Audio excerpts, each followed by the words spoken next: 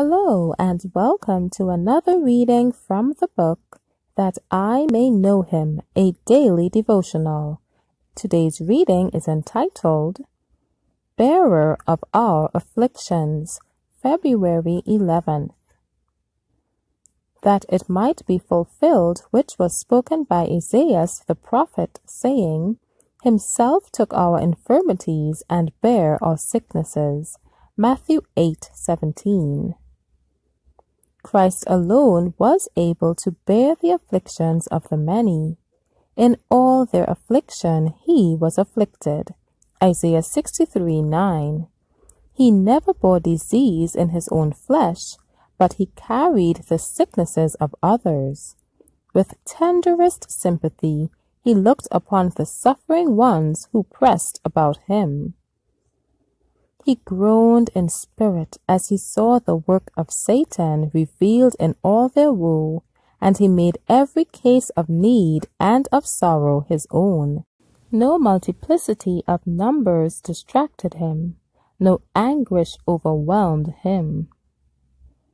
With a power that never quailed, he cast out the evil spirits that possessed mind and body, while the pain of the sufferers thrilled through his whole being.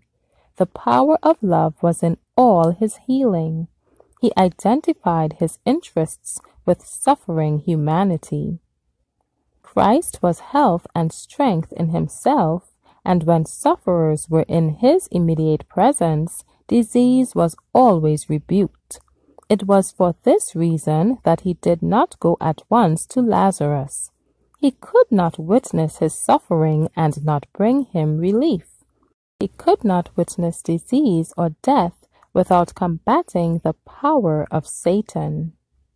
The death of Lazarus was permitted that through his resurrection the last and crowning evidence might be given to the Jews that Jesus was the Son of God. And in all this conflict with the power of evil, there was ever before Christ the darkened shadow into which he himself must enter. Ever before him was the means by which he must pay the ransom for these souls. When he raised Lazarus from the dead, he knew that for that life he must pay the ransom on the cross of Calvary. Every rescue made was to cause him the deepest humiliation. He was to taste death for every man. Of the suffering multitudes brought to Christ, it is said, he healed them all. Matthew 12:15. Thus he expressed his love for the children of men. His miracles were part of his mission.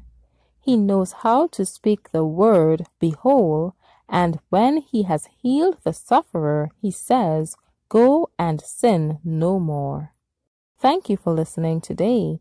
Be sure to join me tomorrow for another reading from the book That I May Know Him. Be encouraged.